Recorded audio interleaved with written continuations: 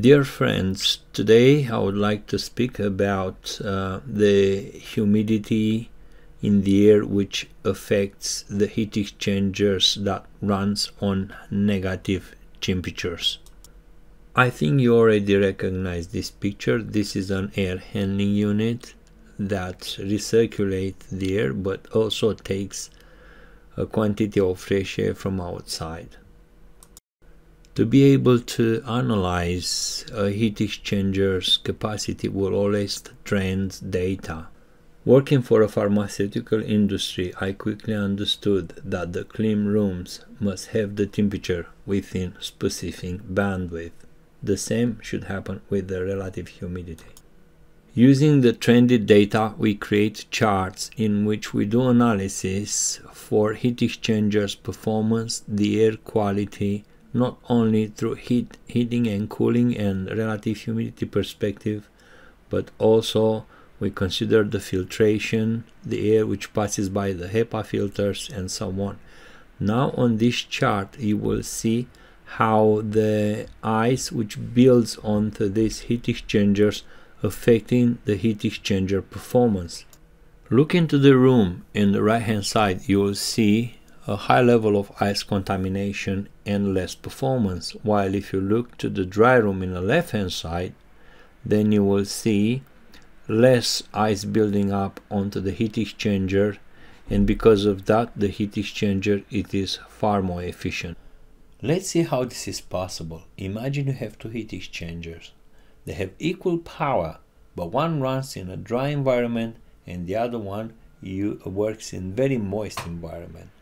In the beginning, the air is passing by equally through both heat exchangers, but very soon you will observe the heat exchanger in the right hand side will build ice much faster because the air is far more humid than the air in the left hand side.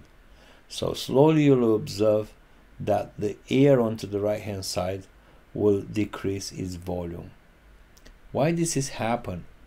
Ice is building up onto the heat exchanger onto the right hand side, and because of that you will see later on that we have to vary the speed of the motor to keep the volume constant.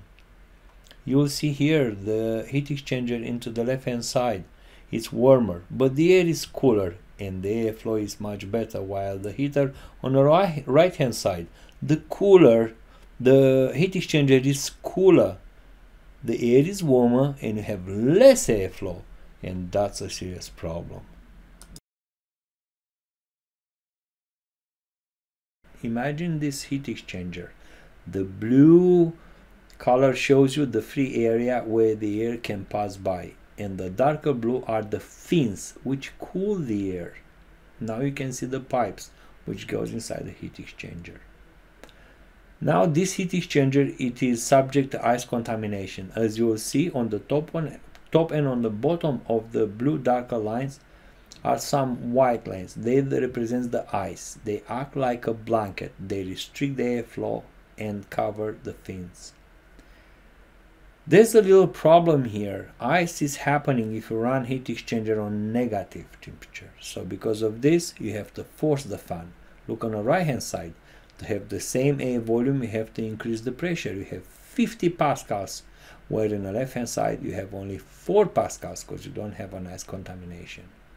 By increasing the pressure to keep a constant volume, you will put a big strain onto the fan motors. Now as you will see here, this is a fan driven by 2 motors. When people designed these things, they were thinking about redundancy, but this is only electrical redundancy, because one of the bearing will be damaged to one of these motors, the other motors will be stopped too, will suffer. We use a lot of equipment, so we monitor the pressure, and we have a variable speed drivers which will vary the speed of the motors to keep a constant volume, increasing or decreasing the pressure. When working for pharma, we have to make sure that the pressure cascade will be spot on. We cannot afford to make mistakes. This is all I had to say about this. A very simple explanation. Now, coming back as you look to this air handling unit, this air handling unit shows you how the air circulates through. As you'll see, you take a big portion of fresh air and you recirculate a quantity of air while exhausting as well a quantity of air. What comes in through the fresh air intake must go out through the exhaust. And inside you will see how the air is passing by the heat exchanger one by one.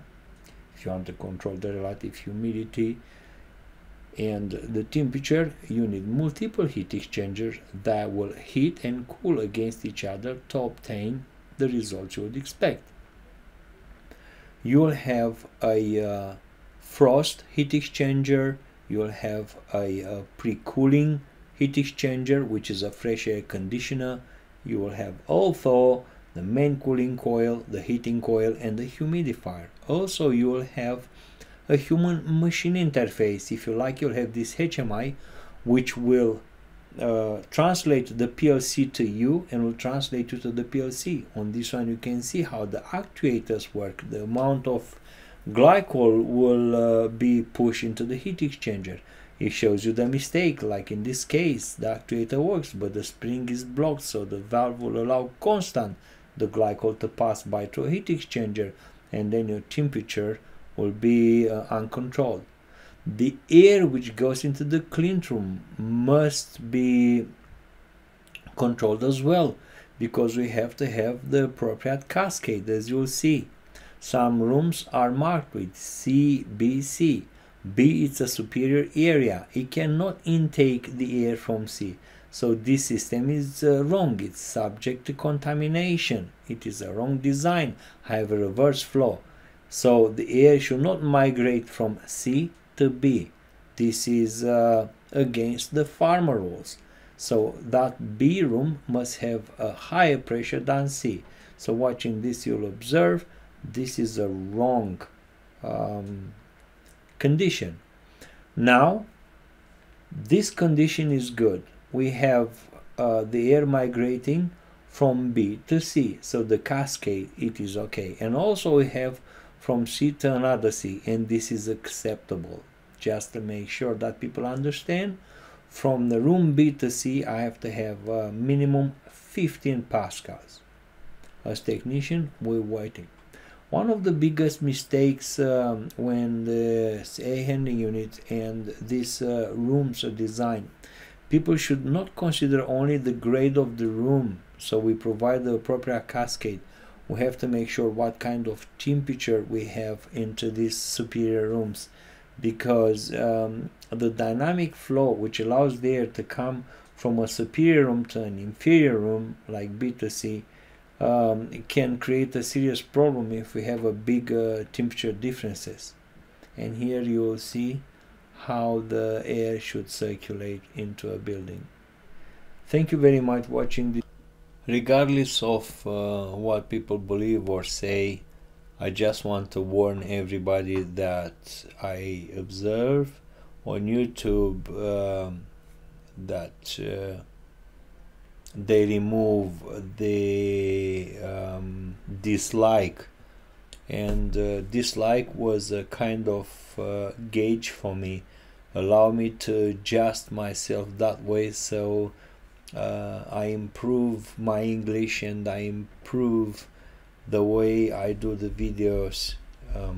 I explain also that I'm not making money from the video, I'm not asking money, I'm not interested. But I'm a little bit upset because YouTube removed the dislike, because people have the right to express themselves. Now I have only here and there the likes, but without dislike, like, we cannot balance the world. Just please watch my video, and if you have to say something or I make a mistake,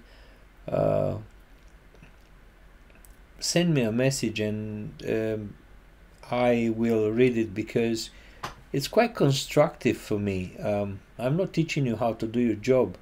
I consider you my colleague no matter where you are on this planet, and I want to share with you some of the griefs I have, and probably if you're very experienced you will find a way to explain to me how can I make my job better.